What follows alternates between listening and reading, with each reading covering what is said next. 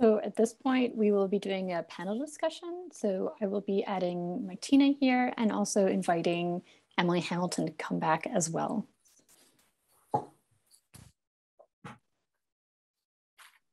Is Emily here? Emily's here. She's slow, but she's here. Hi, friends. How are you? Good. You're almost to your weekend. So I think I'm going to kick this off, and it's my pleasure to say and also disclose that while there was one form of discipline in preparing my remarks and not preparing my remarks before I sat and listened this week, there was a very different logic to engaging with what this conference was about. And when the organizers asked me to participate, I asked if we could have regular check-ins for 6 months leading up to the process, because there's an incredibly interesting story around the meta of a conference. And I think so many lessons are learned as we have seen over the course of the week in the process of building something, whether it be a 3D object or whether it be a gathering of people to talk about issues. And so I have journaled this team's process in planning. And we have talked a lot about some of the issues that underpin how this conference was shaped. And the questions that I posed to them, I would say, I actually extend them to the entire audience here, to everybody listening in. These are questions I would be personally interested to know the answers to. And I wonder if AIC, FAIC, and the organizers of TechFocus IV would also like to know them. So I'm gonna kick it off, and I'm gonna ask us to go in alphabetical order. So Alex, without putting you on the spot, if you could kick us off. As you know, I did have the up close view on what's been going on with this gathering, and as I just mentioned to everybody, I've been keeping lots of notes.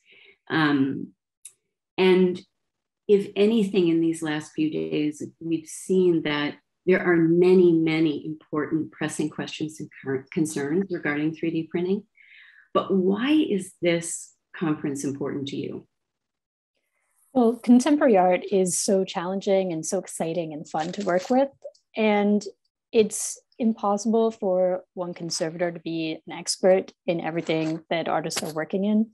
So I was really hoping through this conference, a personal goal of mine was to provide a kind of framework that other conservators who were attending this now have a little bit more knowledge about what kinds of questions to ask or how to approach the issues that they may be faced in stewarding the care for 3D printed artworks and files, and also working with external vendors to get what is needed for exhibition. Because truly, with a lot of artworks in general, but especially with contemporary art, exhibition is the way to keep these artworks alive. Thanks, Alex. Emily? Well, one thing that comes to my mind is that the nature of our work with objects is responsive. So we are charged first with dealing things that are collected, and then going back a step beyond that are made. And in this situation, there's this whole world of development that's happening in industry, and there's a little bit of a delay from then what artists will choose to use and then what a curator might choose to collect. And I was very, very keenly interested in learning more about what's in the pipeline, what should we be expecting, and learning from other institutions about how they're already engaging in this very new technology. So that's my thought. Thank you.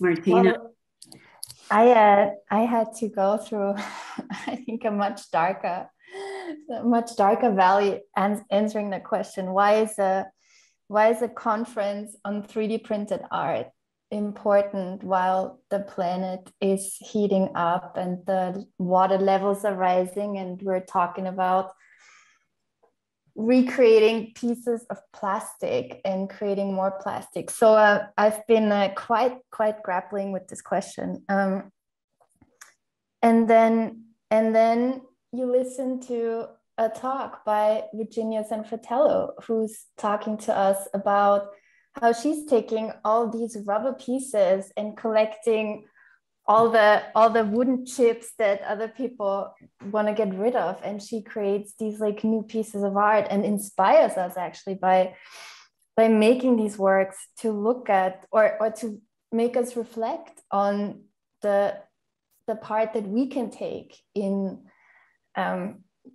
fighting the climate change. And we're hearing about Shirley Tse's work this morning, and there are these really beautiful works that just go so far beyond the material, and they move us and they make us feel things. So that's how I found back out of this dark valley, and just looking at these beautiful works that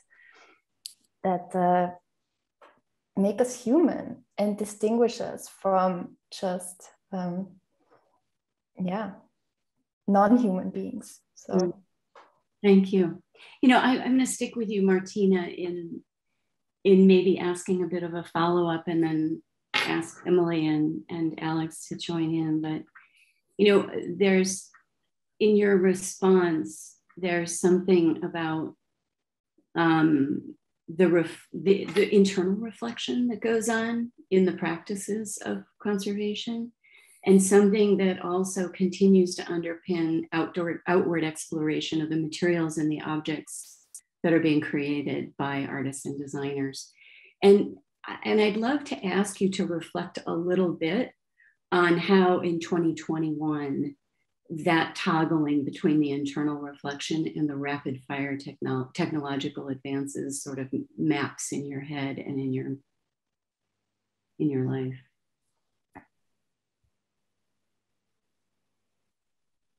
Do you mean how can we as conservatives sort of preserve this radicality that these objects deliver? If that's where it takes you, go for it. If that's where it takes you, I'm really sort of thinking about the way that you balance. I didn't hear.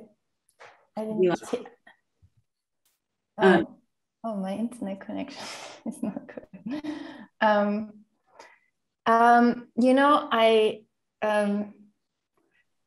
I don't know if we can preserve the radicality of these objects, since that is so, in my opinion, so tied to this one moment in time, that like we don't know the radicality that a VHS video recorder had. I mean, I remember it because I went through that process as having one at some point. So I don't know. I've been wondering that too often with performance pieces and performance art, whether we are able to conserve that context that people or visitors or anybody experiencing a certain artwork in a certain time frame, whether we cannot preserve that time frame. I think we can talk about it, we can document it, but this very heartfelt gut experience, I think that is something that is maybe not conservable. And with the radicality of this technology, I mean, I think it will move on, and maybe it will get even more radical. But I don't know if a 3D print that has a very low resolution will be very radical in 5 years. But I'm curious what other people are thinking about that. If I can jump in, I feel like that ties to what you said in your talk, Jill, about how do we meet artists where they are as an overall charge. How do we meet artists where they are in order to understand the sense of radicality in a time and what their goals are in their project. And a point that came up in one of our earlier conversations is what are the limitations of our empathy in doing so? Is that a tool of conservation in order to understand what the works are? So that's one thing I went back to. You know, you're making me think of, sorry, Alex, 1 second. I just wanted to add something to that. You're making me think about another thing that could be considered, and that is these boundaries that we create between disciplines. And I'm not thinking about curators and conservators right now. I'm thinking about art and science. You know, science is a word that was made up in the 19th century. It's not, it's a word that was, I think, so there was somebody at Oxford who came up with the term. And I find that to be really interesting, because you proposed, like, maybe some of the radicality of these works is in starting to tell the stories of the science that's been going on, and art museums being places that tell the stories of the science and the developments, messes with the categories of learning that we have inherited, in kind of a radical way or two. Alex, I'm sorry I interrupted you. No worries. I actually took a question slightly, I interpreted it slightly differently. So what it brought up to me is, I was thinking about the last 2 years. Everyone, I'm sure here, can relate to the immense amount of stress and the realization that we probably need to have better boundaries between our personal life and our work life, and all of the work that's been put up upon us. And I was thinking a lot about how, when you really dig down into these types of artworks, there's really a myth out there that they're like rapid prototypes that you could just push a button and it goes. But really, you have to think about the network of different people that are there, the technology that's around, what kinds of other practices are done. I mean, we heard a lot, I mean, especially with Peter and Megan in their talk today, when they discussed just all the work that went into reprinting that piece, and then in the end finding that there were like pink dots on it. And Michelle Barger also brought up the idea of like these hidden costs, and how that also affects exactly like what gets displayed and what makes it through. So I thought a little bit more about kind of the kind of I guess the not the stresses, but the amount of work that is then put upon those in the museum environment, if we are to then commit to preserving and reprinting these works. Thank you. I'm going to stick with you, Alex, on this, and sort of imagine that, you know, this extraordinary fourth in a series. Let's hope there's 5. I don't know. Is it already? Have you already named the topic? But too soon, Jill. Too soon. Okay. Not us, probably. Yeah. It's the 25th mile in the marathon, right?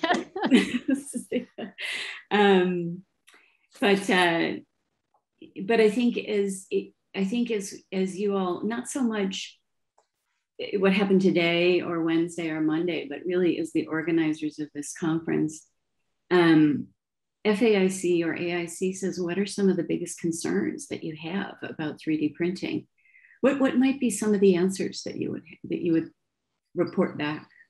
The answers to that, or the answers that 3D printing can possibly fix? Oh, I was thinking of AIC's, you know, challenges to conservation, but I mean, take it in both directions. I actually think that there potentially are some really interesting environmental impacts that can be fixed with 3D printing, if it is truly about the concept and about, you know, the files of the artwork, and then that's just an output that is then shown in a similar way that sometimes in photography we have exhibition prints, or if there's things that are meant to be destroyed after the end of a display, there is a potential to save a lot of, you know, carbon.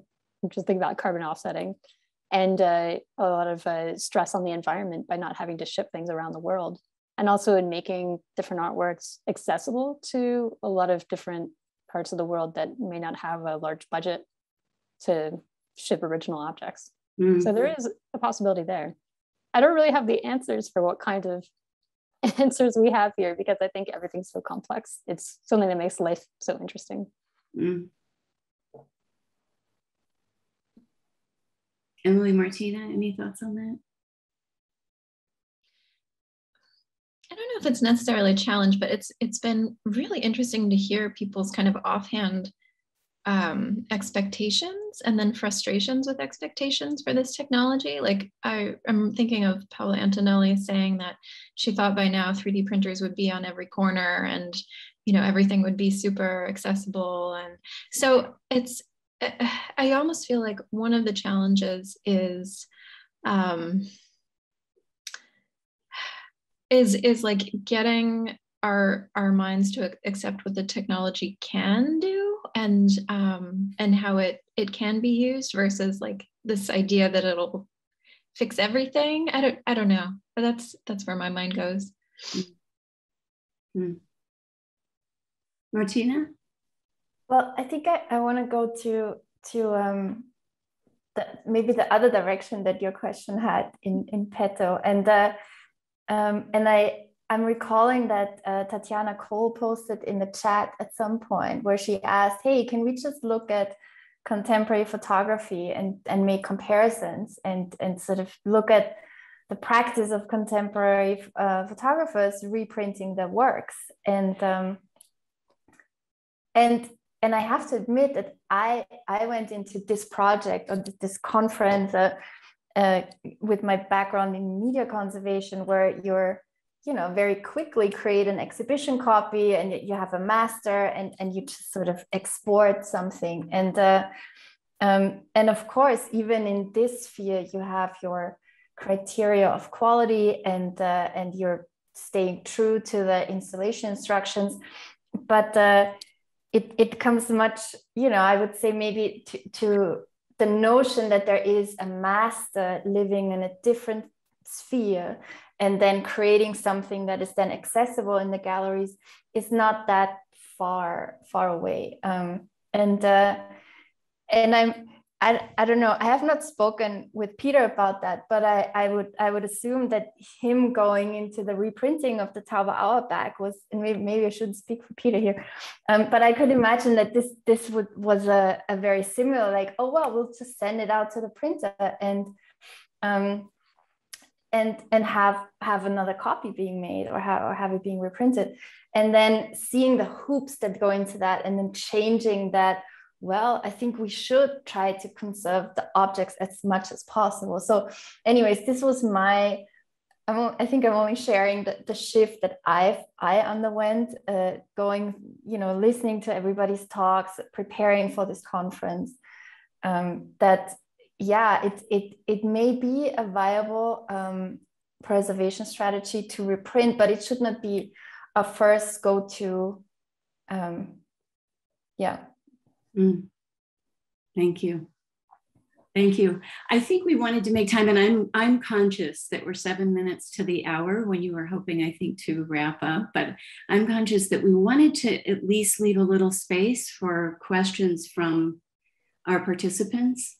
And I don't know if there are any. I'm not good at doing 3 things at once here. There are none yet, but if people we're monitoring the chat and the Q&A, if anybody wants to join this conversation.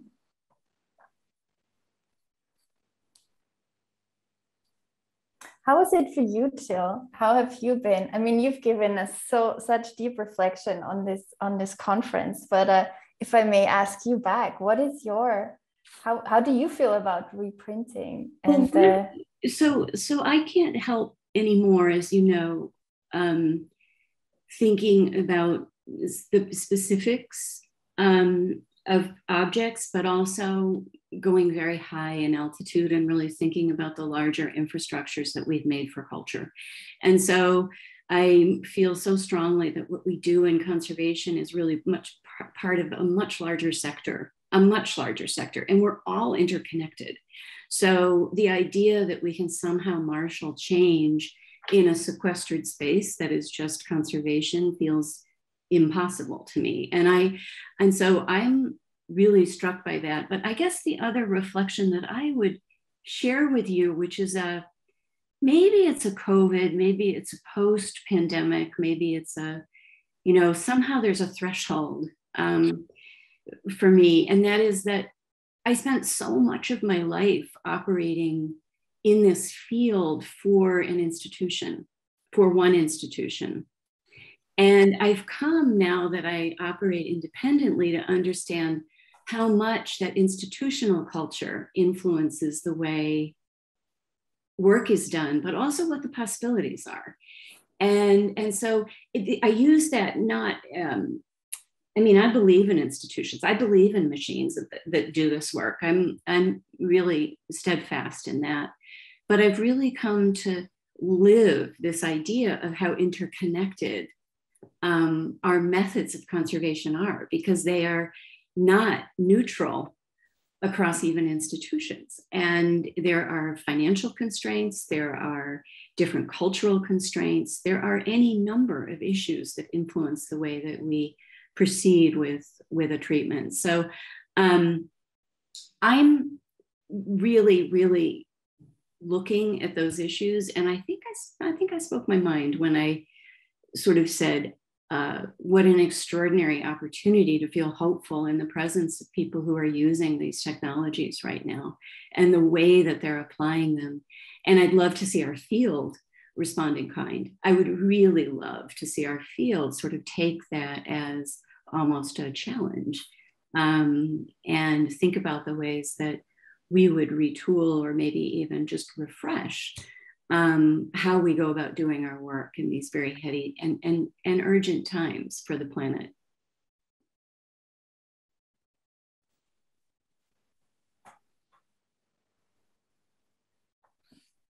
Any other thoughts or questions? There is a comment in the Q&A here. So Michelle says, this is more of a comment. It seems to me that early 3D printed works that came into the SF MoMA collection almost 2 decades ago had much less post-production. And I feel that informed our initial thoughts about the possibility of reprinting as a preservation plan. It seems that artists are now manipulating the method and the materials in new ways that make reprinting a much more challenging preservation solution. Yes, I definitely agree with this. I think it's almost in a way, Sarah Scuturo also mentioned this as well, that the fashion designers that you're working with, you see this final polished product and it looks one way and it looks so like, I mean, the example that she was saying was that it looks really futuristic, but then when you look down to it, there is actually more of that traditional construction. And I think a lot towards, some of the methods that Megan was also mentioning with her experience working in a foundry of how the finisher can make or break the object. And that's something that I could definitely see when looking at more modern prints versus earlier prints that maybe didn't have quite as much polish to them. And I do feel like industry has evolved like just enough where people will know what the common things are, like Tobias mentioned, just with SLS, white print's always yellow and people know that. And now there's other colors you can print in where that's less of an issue. So I feel like I go back to Charlotte Eng's comment that industry is on top of this and will resolve some of the common issues as these do kind of become more products. Emily, I think you made a comment the other day in one of our conversations about how you visited a printing studio and you were struck and realized it really hit you that this is a multi-billion-dollar industry and we're just looking at a tiny little fraction of it. The early days of a new industry are exciting times and really interesting to remember. And I remember pre-Java what it was like to do coding, right? So, but not so. And then there were tools that were developed, or I remember a curator of photography thinking about photography in the early digital printing realm. And he described the early days as giving a 13-year-old an electric guitar. You know what I mean? It's going through a stage of growth that ultimately will not be there, but it's really interesting to watch.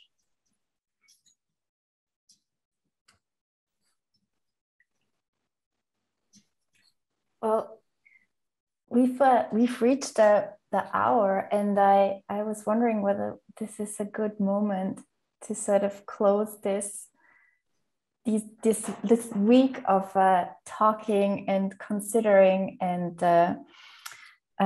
rethinking and reordering our thoughts around these works of art. Jill, thank you so much. Thank you for not just your incredible reflection that you did today, but thank you also for the many hours that you've spent talking to us and discussing with us and journaling our thoughts and our conversations. And thank you for joining us on this journey. It was such a pleasure. My pleasure. Thanks so much. I know that there's a mural board. I'm hoping everybody puts a dot in we want to send this around at the end of, at some point we want to send this around. So if you have not placed your dot yet, that would be cool. I also know that Sarah wants to say a few things before we head out. But before that, I want to say thank you to all our speakers.